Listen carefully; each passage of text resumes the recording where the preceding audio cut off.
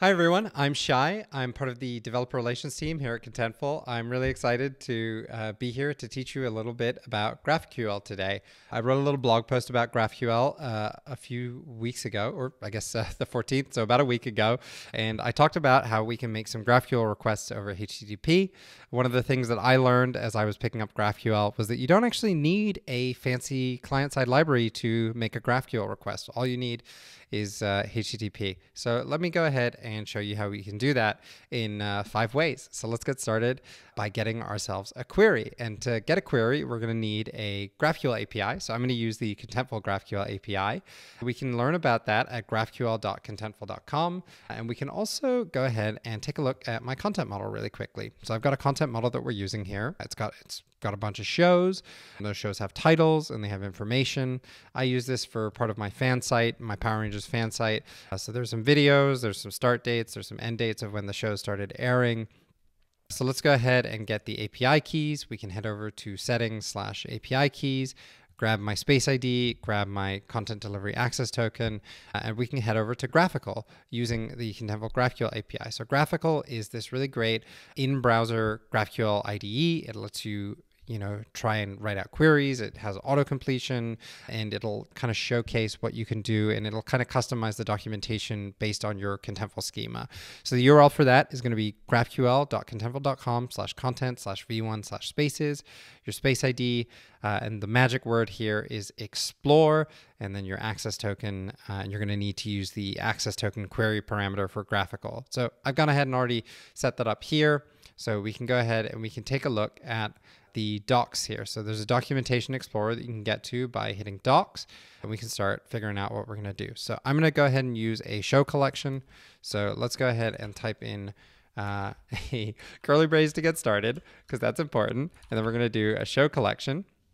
And let me go ahead and click into show collection, and we can see that it's going to be giving us a bunch of show collections. So let's go ahead and click into it, and we can see that we've got some items. And items is going to return an array of shows. So we can do another level of curlies. And then we've got our information. So let's go ahead and do a title. We can do the first episode. We can do the last episode. We can do the MP4. And then since this is an asset, we're going to need to go ahead and grab the URL as well. So I can go ahead and prettify this. And when I hit run, we can see that we've got our query, and it's got all sorts of information here on the right. We've got our title, our air dates, and our videos.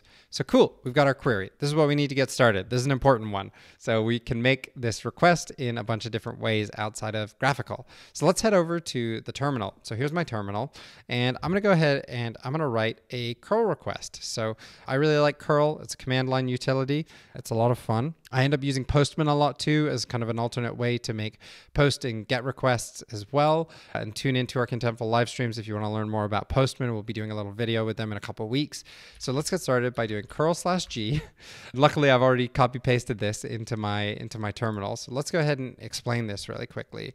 So first off, we're going to use the -x to specify that this is a post command. We're going to use -h to set the first of our headers. So we've got content type application JSon. We're going to set the second header, and it's going to be our authorization bearer, and then our token. And then we're going to provide it the data, the JSON body, which is going to be our query. And I've gone ahead and made it into a one-line thing, and I've gone ahead and actually put the query inside of a string as well. And then we're going to give it the endpoint of our GraphQL API with the specific space that we're going to be using in this instance. So if I hit enter, we should get, cool, we got this JSON blob back, and we can see that it's got all sorts of information in it. So cool.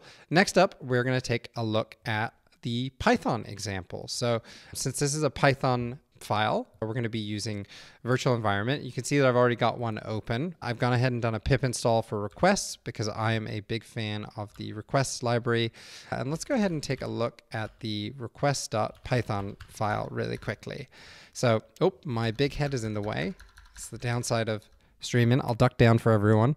We can see that we're going to start off by setting our space ID, our access token. We're going to hit our endpoint, and I'm going to be using an F string here to set up what the space ID is. Then we're going to make one of our first headers. We're going to do our authorization header here, which will give it our access token also via an F string. We're going to give it the query, and the query is just going to be a string. And then we're going to use the request library to make a post. We're going to tell that function, hey, here's our endpoint, which is that dynamically created endpoint. Here's our JSON. And then here's our header, which is going to have our authorization.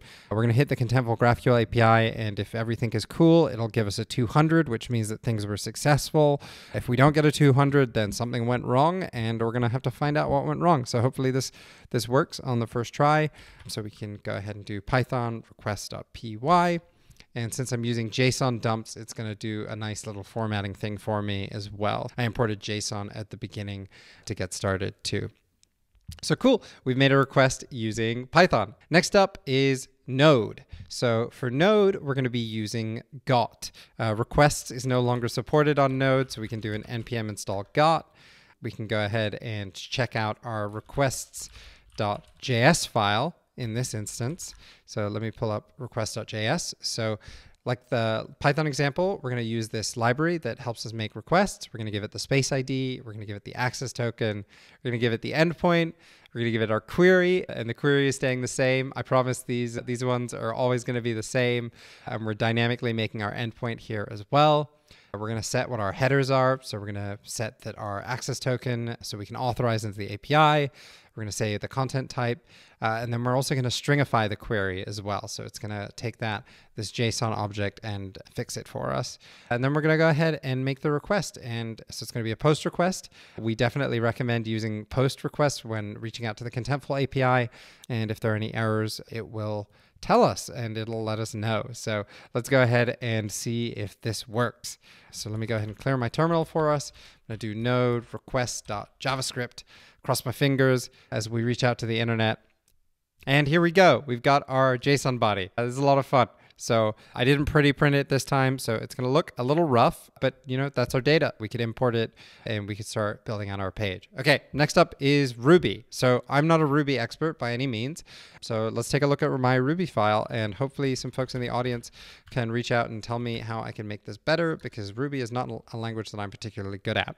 So unlike the Python or the JavaScript example, we don't need to install anything. And as far as I'm aware, there aren't any fun helper libraries that make it cleaner, like request or got do. So as always, we've got our space ID, our access token, and our query. We're setting up our endpoint here.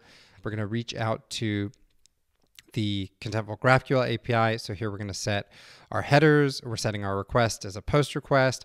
We're setting our content type as an application JSON. Our authorization as that bearer token. We're setting the request body as that query. We're going to make the HTTP request, and then we're going to output it with puts, and we're going to also be able to see the body as well. And so we can run this file really quickly with ruby.requests.rb. So let's go ahead and head back to the terminal. So let me clear this and do ruby requests.rb. And there we go. We've got our outputted JSON body, and then we have our data. So now we have it in Ruby as well. So next up, we're going to close this example with PHP. So I haven't used PHP in a long time. So let's see what this file looks like. So let me go ahead and open our PHP blob. So we can do request.php. So here we go. We've got our PHP file. As always, we've got our space ID, our access token. We're building the endpoint, so we'll need that in a second. We've got our query as well. So this is the same query we've been using. We can go ahead and start building the JSON body, the JSON. We can set our HTTP request. So we're saying, hey, this is the headers. This is the method we're using. The content that we want to give, which is going to be this data body that we're setting up earlier.